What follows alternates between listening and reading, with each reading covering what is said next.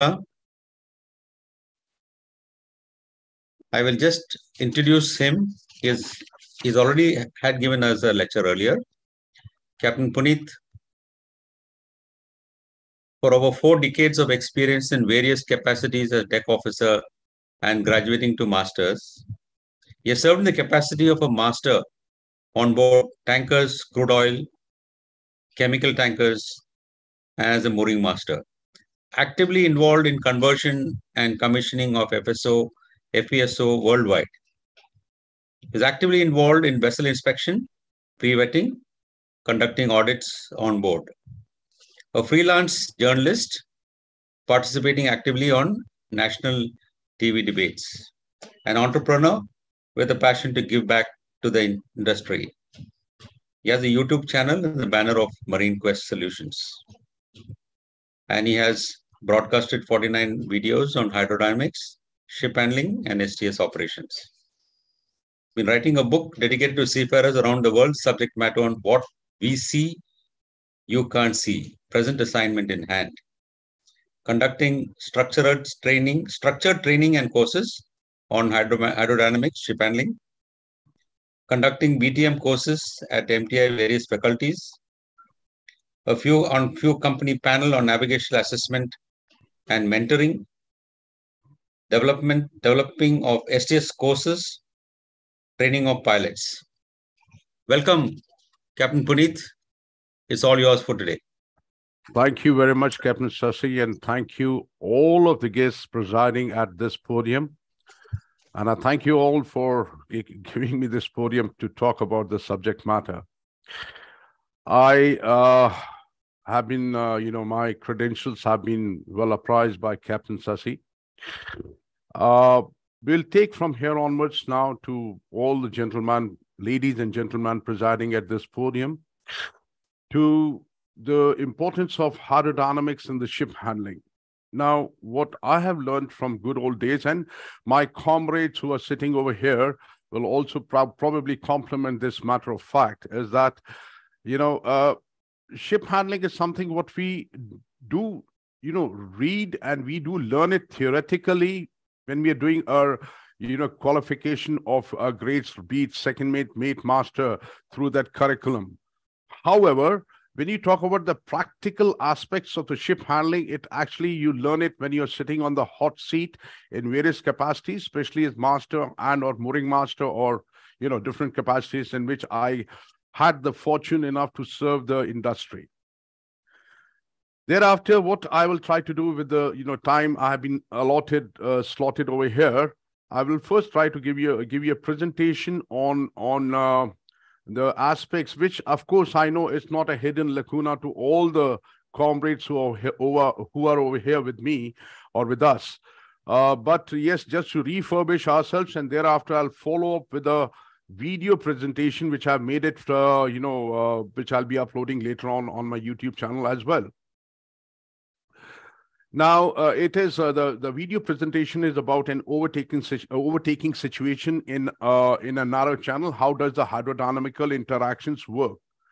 Prior to that, just getting ourselves a bit refurbished, and then once the video is over, I'll take you all guys' question in concurrence.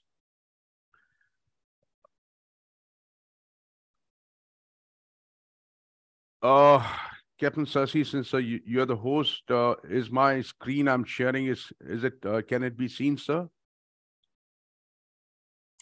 Very clear. Please go ahead. All right, sir. So the subject matter is importance of hydrodynamics in ship handling, part 2. Part 1, I had the opportunity to, come on the CMMI's platform a few months ago, and that's the reason I took it, a step up on the subject matter. Now, what are the main factors which affect the vessel's maneuverability, ship handling with respect to the hydrodynamics? Of course, as I said, nothing is hidden lacuna, but we'll try to practice it to see practically how does it work. The resistance of the ship's hull through the water, bow waves, why they are positive, and stern waves, why they are negative. This I have explained, in a very descriptive manner on my YouTube channel, that why bow waves are positive and why the pivot axis doesn't go beyond 1/3 of the length of the bow of the ship, means forward of it.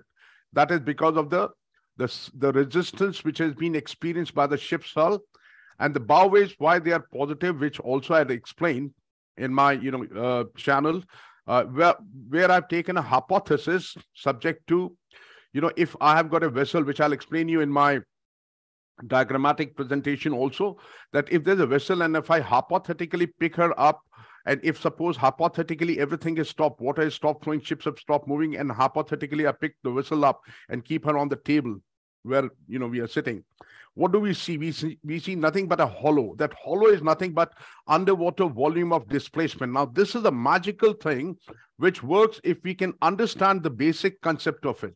So the water which is ingressing towards to fill up the void is ingressing in because of the steep gradient subject to the draft of the vessel, what she's drawing. And because the water is trying to fill up, so the bow waves are construed as positive, and thereafter it's receding from stern or aft. They are basically construed as negative. The second point, the water pressure exerted upon the ship's hull. Of course, we have talked about it in a little bit because, as I said, subject to the time. Hull shapes and design, and we know block coefficient plays a major role. For vessels with a block coefficient more than 0.7, we have learned it in our school days as well during the maritime curriculum, that if there's block coefficient is more than 0.7, the vessel squats by head, and reciprocatively, if it is less than 0.7, the vessel may squat by stern. The vessel's draft in relation to the available depth of water. Of course, we know that the squat effect starts taking place or starts coming into play once the draft and depth ratio is 1/2. That is, if we have a draft of 10 meters and we are entering a water of 20 meters plus, even then the squat starts playing the role as far as the squatting of the vessel is concerned. Second is the change of density and the change of trim. Change of density, of course, when we are going from a high density water to a low density water, or vice versa, reciprocatively, there will be also change of trim, and that's what is defined, as I've explained in my next line, the internal distribution of weight, and the COB/COG. That is where it intersects, coming to the point where the change of density and the change of trim takes place. The intersection of COB and COG is there, and that's where the tipping edge takes place, and the vessel trims accordingly, besides squatting. Vessels trim, list, heel, hog, and sag. Of course, that also is a matter of concern for bigger vessels, the like VLCCs, what I've commanded. The hog or the sag, basically, in particular, goes up to around 10, 15, sometimes 20 odd centimeters. That is in worst case scenario when the stresses are high. Vessels list and heeling effect, of course, that also plays a role in the underwater volume of displacement. In case the vessel is not upright, heeling or listing, then that much extra underwater volume of displacement also has to be accrued for. The height of tide above the datum, that is the currents, the ebb and flooding. Now, that is where I have I will explain. Like for instance, when we go alongside a berth in a river, especially, we always get a prompt from the the pilot, the terminal, the port control, that okay, captain, please be careful. The tide is going to ebb from this time to this time, synoptic basis.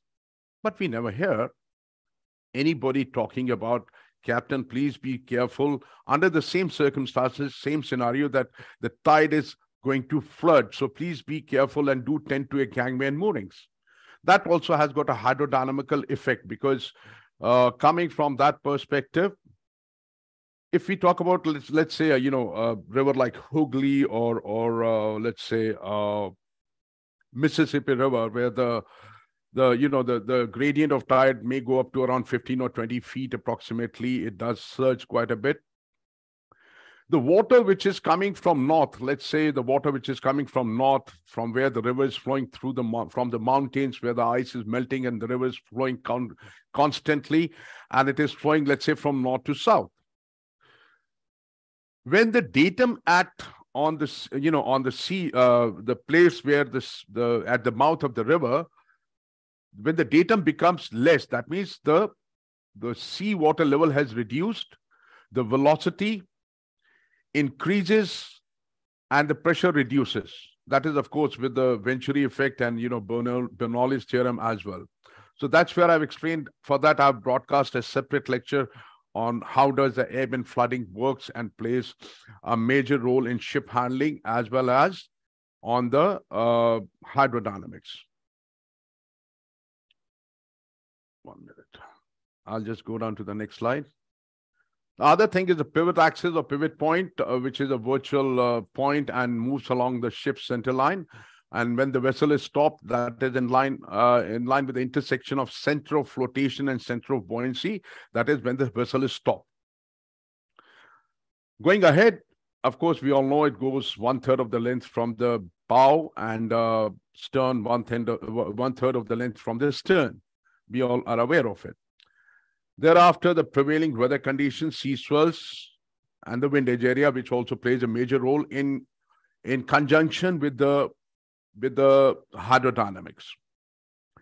Now, the last but not the least, the vessel's displacement and underwater volume of displacement, which actually works in a very magical manner when we talk about, the ship handling, especially in the restricted waters.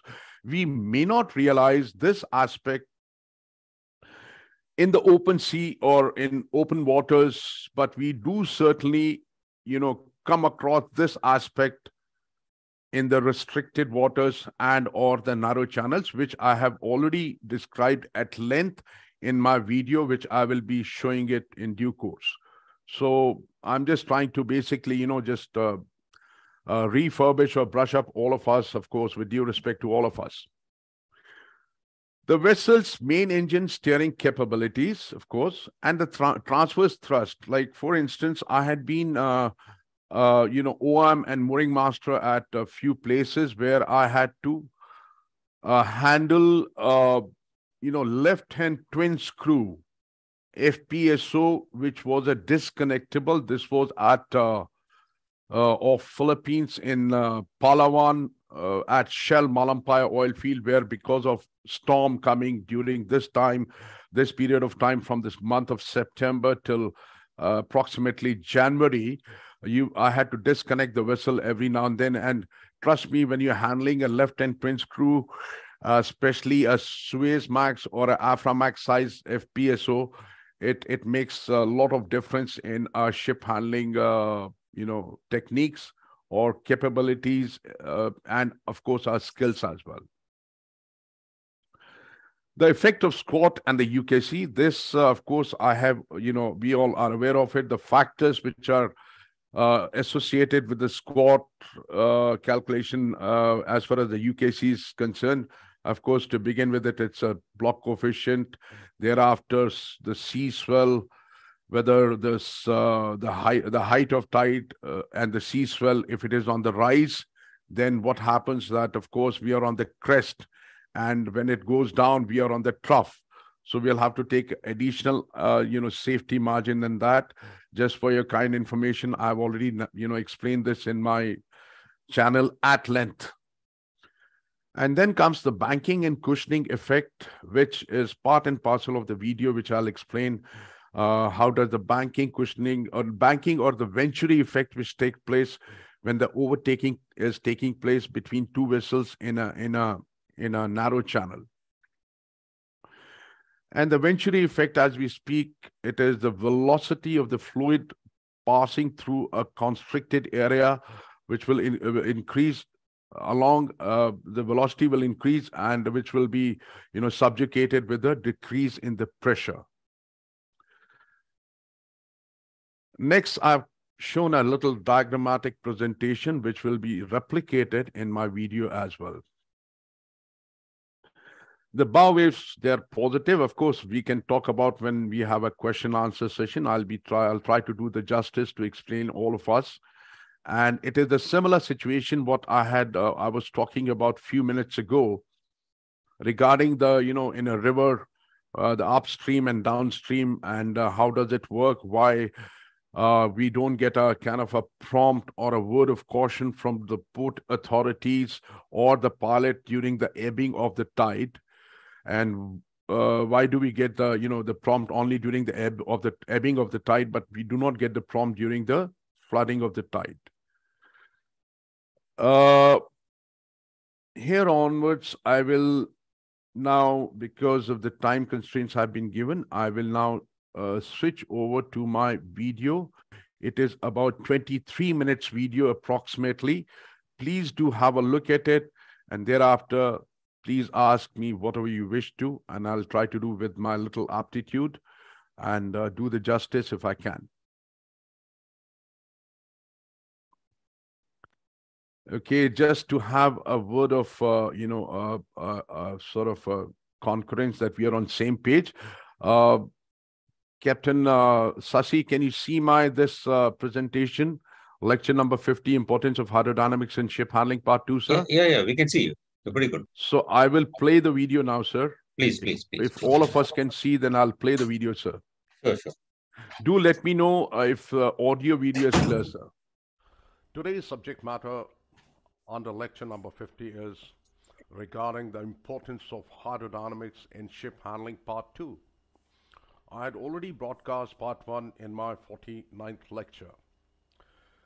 Today, as we proceed, we are going to talk about, with respect to rule number 13, especially in an overtaking situation, how does the hydrodynamical forces and hydrodynamical interactions, they affect the ship, especially when there is a narrow channel and आवाज बहुत कम आ रहा है आपको बराबर आ रहा है पता नहीं क्या हो गया try to explain this thing in a much more perhaps elaborate come way. ना हैं I've taken okay anyway चाय वाय आ गया बंदे लोग not extreme size but different sizes Hello? of ship. There's one ship which is VLCC.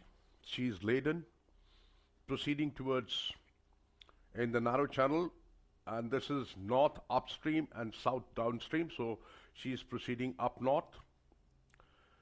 There's another vessel which is a mid-sized tanker which is also proceeding up north, and what we see is this, just to have a contrast of two different sizes of vessels. That's the reason I've taken a VLCC and a mid-sized tanker. Now, to go from a chronological order, we'll go slide by slide to make us understand what actually is happening, especially in an overtaking situation when a mid-sized tanker, which is also partially laden, or let's say laden, is trying to overtake a laden, fully laden VLCC. What actually is happening, we will see when we go down the slides. First, let's try to understand the whole thing from the nomenclature point of view, that of course this is a VLCC. She has got a course over ground. I have taken course over ground to basically, try to understand how the vessels are behaving. That's the reason I've not taken the gyro heading. So the course over ground for a VLCC is 000 degrees true and speed 10 knots. The course over ground of a mid-sized tanker is 002 degrees true and speed 15 knots. Now, this, as I said earlier, this is an overtaking situation, wide rule number 13, in a narrow channel.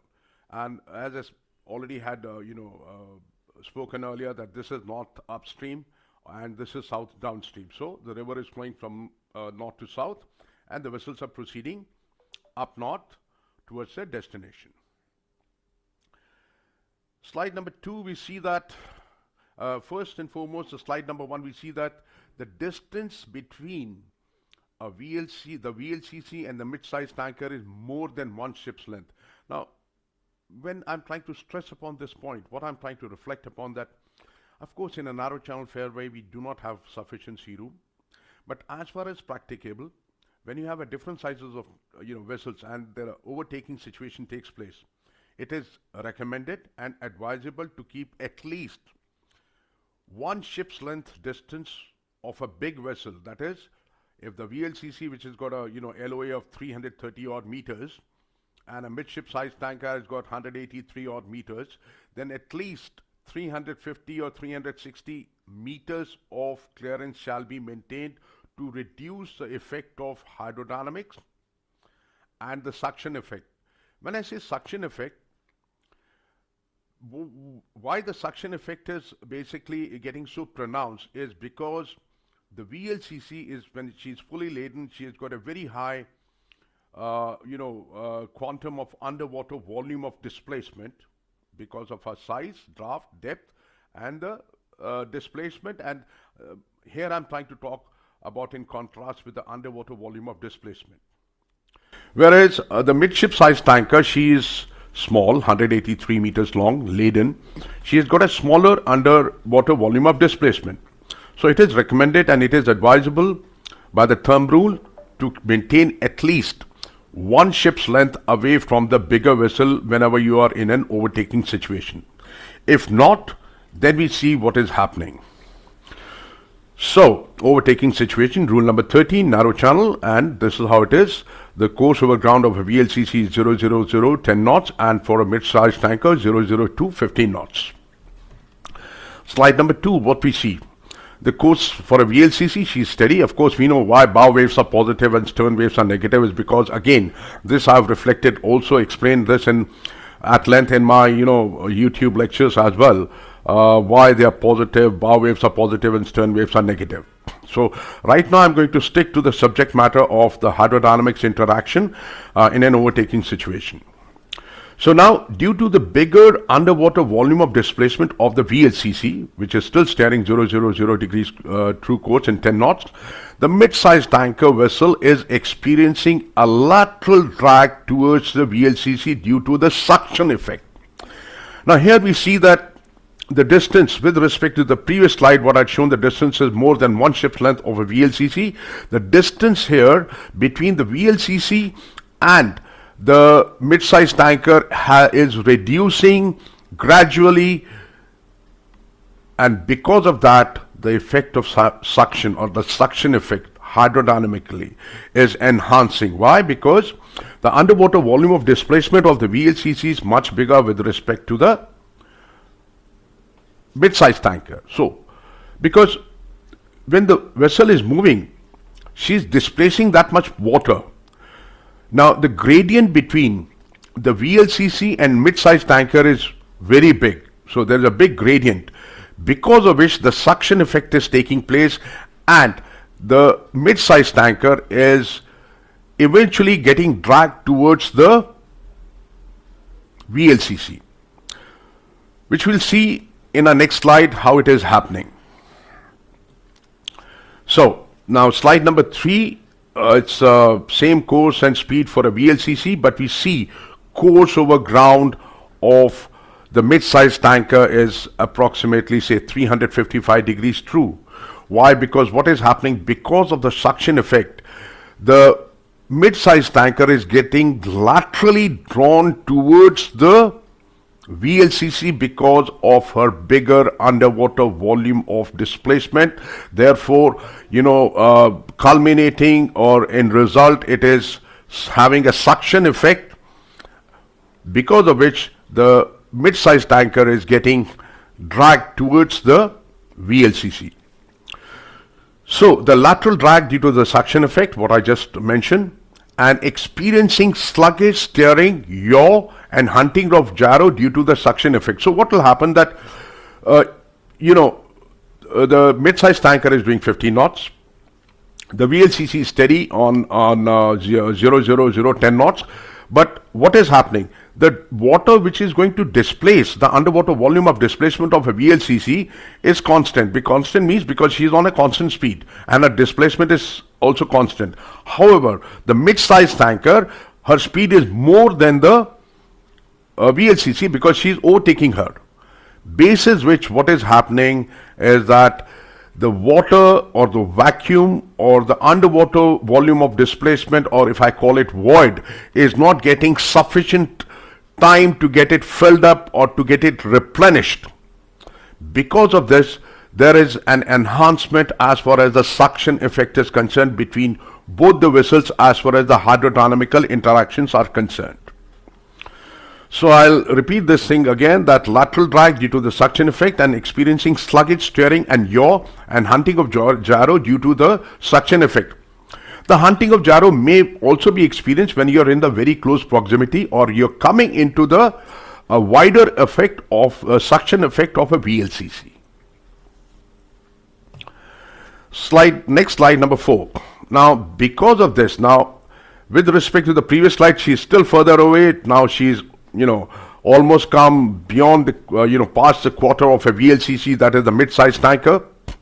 Now see what is happening. The Venturi effect is taking place. One is the suction, second is the Venturi effect because of the constriction between both the vessels. The constriction which is taking place because they are coming closer. The mid-sized tanker is getting drawn towards the VLCC. So, Venturi effect, the velocity of the fluid, as we know by the definition of it, what it is, the velocity of the fluid passing through a constricted area will increase with decrease in pressure. So the velocity of the water which is passing in this constricted area has increased with the reduction in the pressure.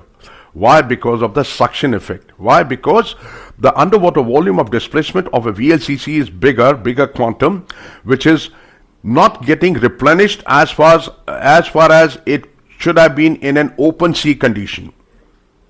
And that is the reason why this Venturi effect and the suction effect is predominant as far as in a narrow channel or a restricted water is concerned. And that's the reason, and because of that, because of the suction effect, one is the squat is there, 2 CBV square by 100, that is 2 CBV square by 100 in a restricted waters, but it gets more pronounced because of the the block under which both the vessels are traversing. And because of this particular effect, the squat also increases.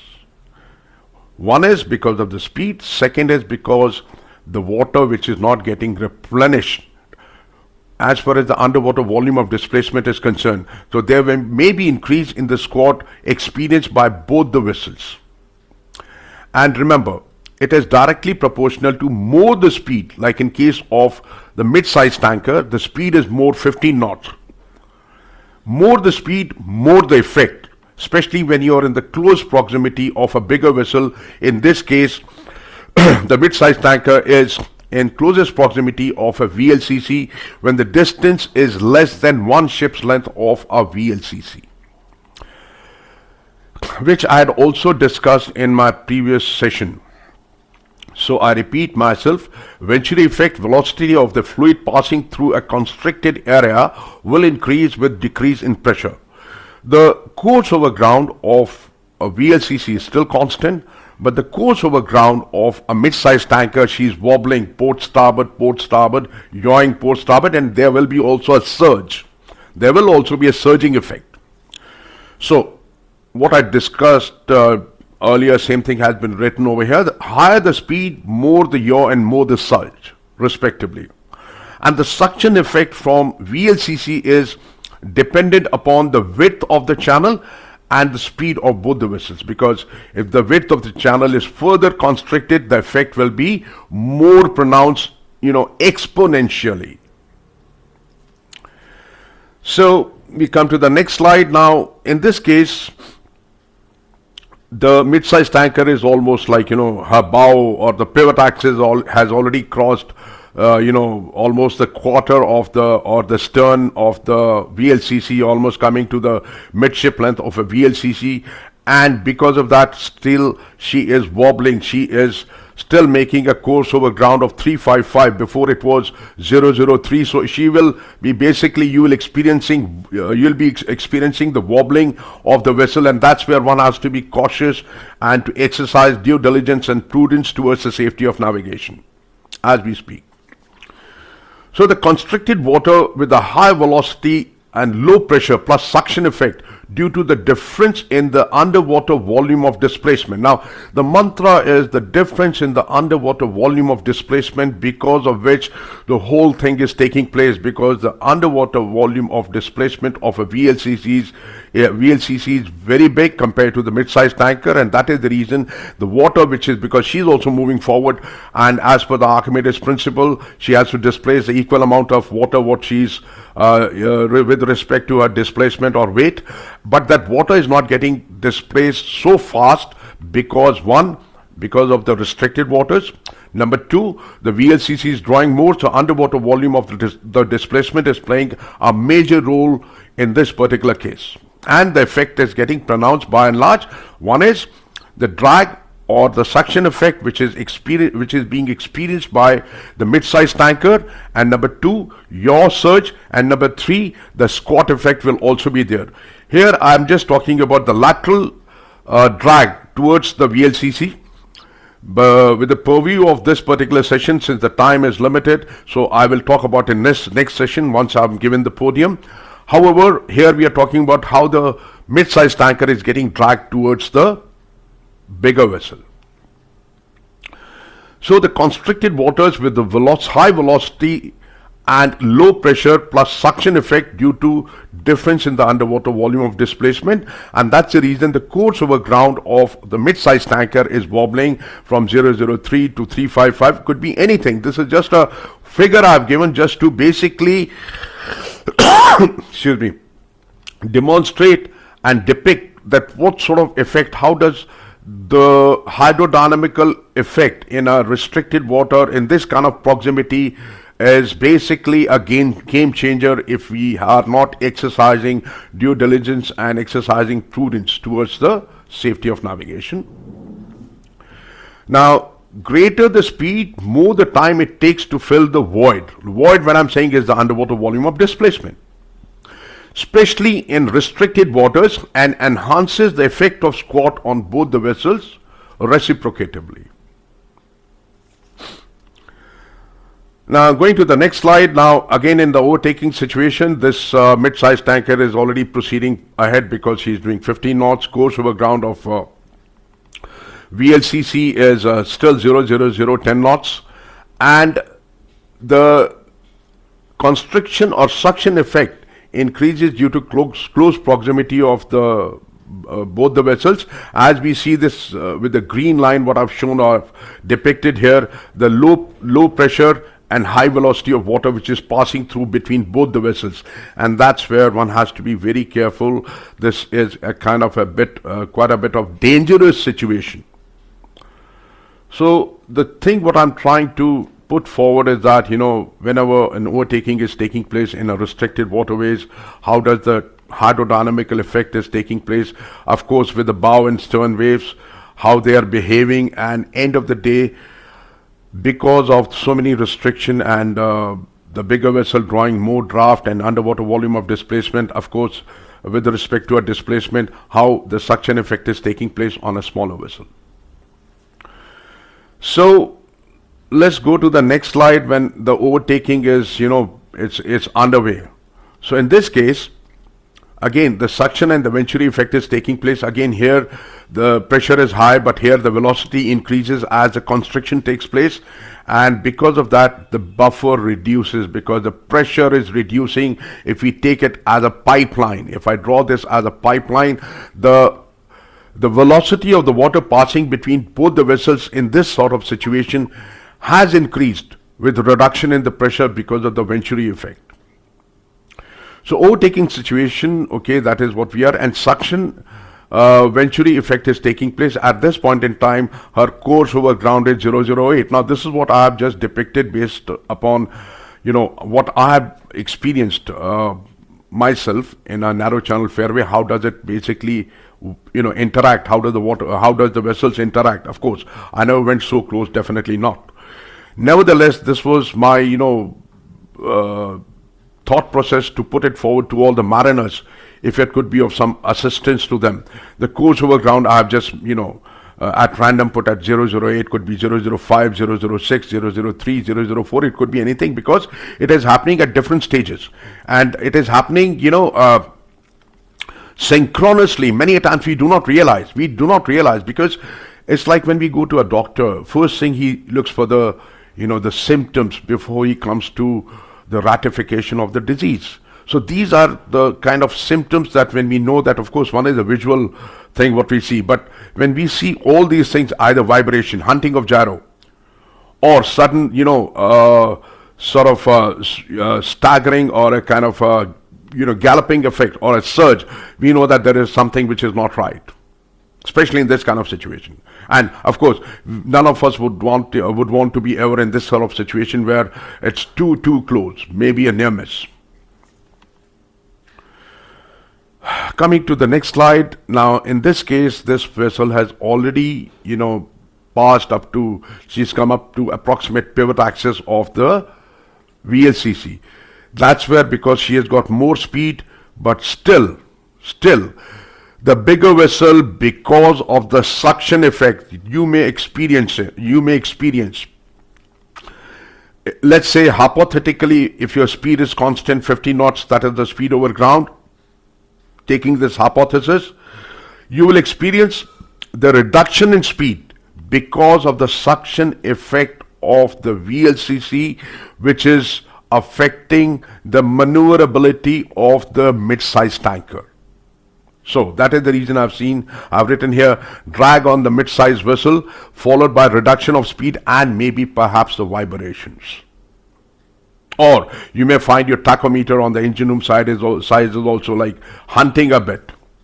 Why? Because the bigger ship is still drawing the same draft and her underwater volume of displacement is bigger, and now the mid-sized tanker is approximately here. She is trying to go pull ahead, go forward to get away from the suction effect of the VLCC, but it will still remain till such time the mid-sized tanker is approximately or more than one ship's length away from the VLCC. The effect will still prevail even after, once you're more than one ship's length. That's the minimum criteria.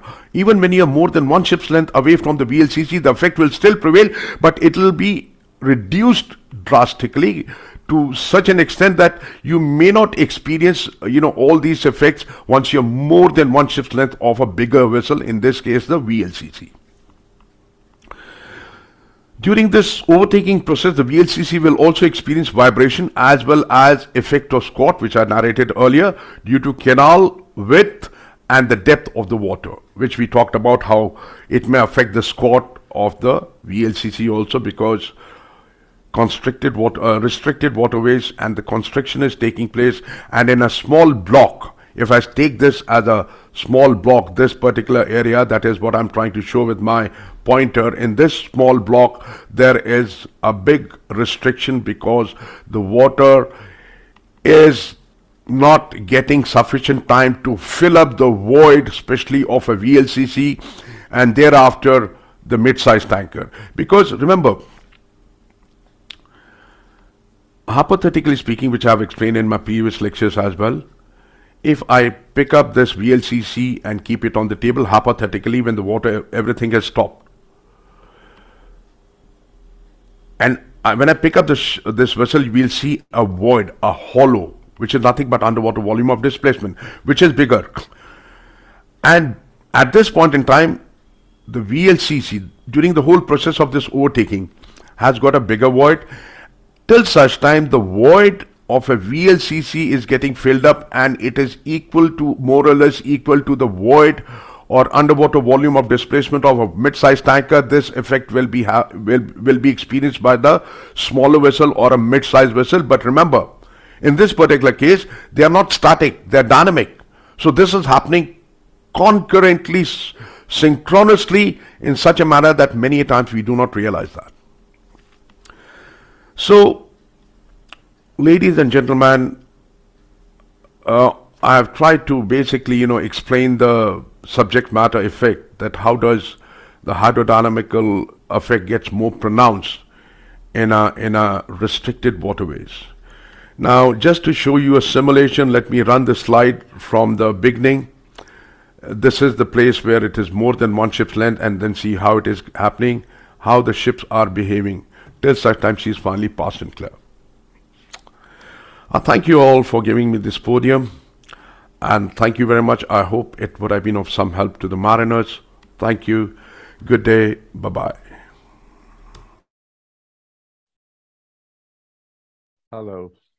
Hello. Sir, I can't hear you. Puneet, are you there? Yes, sir, I'm here. Okay. Can we take some questions from the Yes, sir. Yes, sir. members, Yes, please? sir. Yes, sir. Yes, Can sir. you put your Yes. I video will. on, please? Yes. Yeah, I'd thank cut you. off my audio video just to not have disturbance while the video was being played, sir. Yeah, so I will leave it open to the members to Yes, sir. ask any questions from Puneet Malhotra. Right, sir.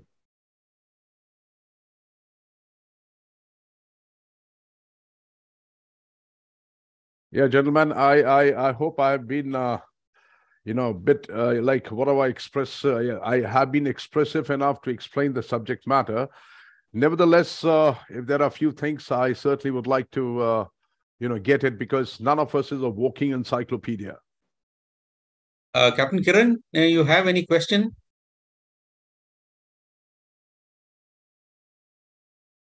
Captain Hirkane, sir? Any question from your side? Yes, sir. Yes, sir. Okay. Sir, you have explained it very nicely in a very lucid manner. This is a topic of interest for all of us. Just can you confirm this? When the vessel is going astern, the pivot point is 1/4 times the length, or one third of the length? Sir, it's by experience, like, we have seen in the books and all that. When I say that, like, I'll tell you, let's say when we are approaching an anchorage, sir, okay, and we are stemming into the tide, and when we give the stern thrust, by the, practical knowledge of the seamanship, when we find the water has come up to the bridge wing, which is approximately 1/3, maybe 1/4 length, little bit up and down can be. So that is where I have gauged that it's approximately 1/3 length from the stern. Because good old days when we did not have the GPS, we could not ascertain the speed over ground for stopping the vessel.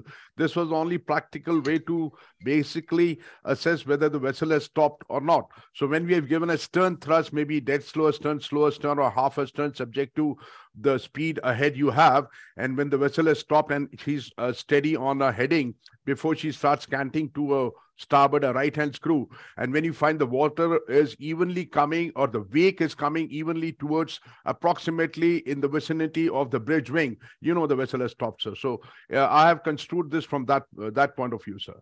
Yeah, got it, sir. Got it. Thank you. Good evening, sir. I'm Captain Joshi. Good evening, sir. I would like to know about, if you could please explain about the VLCC, laden VLCC and a Suezmax tanker alongside, and how do they behave, their hydrodynamics? Sir, that's a very good question you asked me, because still I do sometimes STS ops. Now, which is the mother vessel in your point in view? Number one, I'll ask you a few questions before I could answer. Is it a static maneuver? That is, the mother vessel is at anchor, or is it a dynamic maneuver, sir? Underway STS, and the mother vessel, the vessel which is VLCC is the receiving vessel. The service vessel is a Suezmax. I've been doing such operations. I have done in the West Africa. Yes, and it was to be a very big challenge because it's no more a ship shape, and both the vessels make a big size, and it's a sort of a oblong shape. So that's how I would like to know. Okay. Just for information, sir, what's your name? I'm sorry. Could you specify your name again? Probably I missed out, sir. Captain Kiran Joshi. Captain Kiran, sir, thanks for asking me this question. See, sir, the thing is that you're saying the mother vessel is the Suezmax tanker and a VLCC comes alongside in a running... Opposite way, sir. Oh, you're saying VLCC is the mother vessel? Yeah. Yes, sir. Okay, because I thought the other way around. Okay, then it's okay, because see what happens, I do conduct STS lectures also. So what I would do, what I would do, you can see in my lecture number 2021 on YouTube, I've explained everything thoroughly. But nevertheless, since you asked me, I don't know if you can see my hand or not. If you want, I can draw it, whichever is convenient to you. If this is your VLCC, you are on board. A Suez Max is coming. There are different approaches. Few mooring master may bring her like this. Few mooring master may try to come from astern. What I would do is I would bring her from an angle of 45 degrees to her quarter. Sir, I think my question is not put up properly or something. I'm saying both the vessels are already made fast. Okay. And that time, how the behavior and the hydrodynamics. Both the vessels are already made fast, and then I'm now maneuvering a VLCC, laden VLCC, almost 20 meters draft. And that time, the hydrodynamics. Okay, that time, what is happening, sir? Number one, you would be having, of course, since you are an experienced master, you would not be heading into the wind. I'm just starting from the windage area. You would not be coming into the, heading into the wind, because we don't want the V to get prolonged, sir. Number one. Number two, at that point in time, there is a suction effect which has taken place from the hydrodynamical point of view, because you see, you are on a VLCC, she is laden, and Suez Max, probably she's in ballast. I'm taking that she's in ballast. Now, what is happening when the VLCC is discharging? She is coming up. Her freeboard is increasing, whereas the Suez Max is coming down, sir. Correct? There will be an intersection of underwater volume of displacement of VLCC and a Suez Max once you have completed the transshipment. Probably, I think you may agree with me that many a times, suppose if you don't have a tug, of course, when you're doing the running and moor, it is taken for granted that you're doing in the, EEZ or, in deep waters. At that point in time, you may experience that you sometimes find it difficult to disconnect the vessels because of the suction effect. I've explained this everything in my lecture number 20 and 21. I've drawn it also. So what is happening, just to, in a nutshell, you are on a VLCC, she was here, Suez Max was here, freeboard wise. Now VLCC is going up because she's discharging, Suez Max is going down because she's loading. So there will be an intersection of underwater volume of displacement, which connects both the vessel like a magnet, hydrodynamically, sir. Hello. Right, sir. Thank you. Got the gist of it. No, I'll tell you, I'm not trying to promote my channel. Please do not get me wrong. I'm doing all these things. Like up to now, I will be uploading 50 lectures. This is free for everybody. This is just to impart the, I'm not saying the legacy, but on-hand experience, sir. I've explained this, everything drawn on the board. How does the underwater volume of displacement interact with each other and they go like a magnet, and how to disconnect it, how to use the transverse thrust of a bigger vessel, VLCC, to break this vacuum, sir. I've explained everything in a much detailed manner. You may have my number. You can contact me. I'll be able to draw it and explain it to you at length.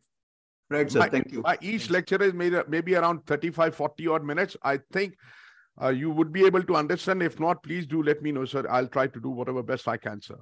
Yeah, thanks a lot, sir. Thanks a lot.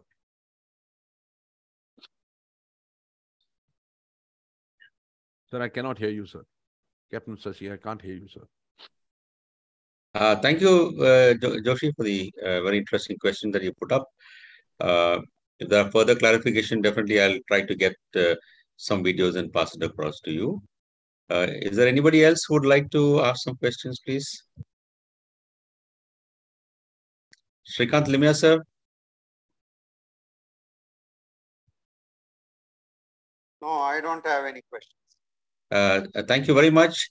Then I think I will go through the vote of thanks. Firstly, let me thank the senior members of the fraternity who has come here today.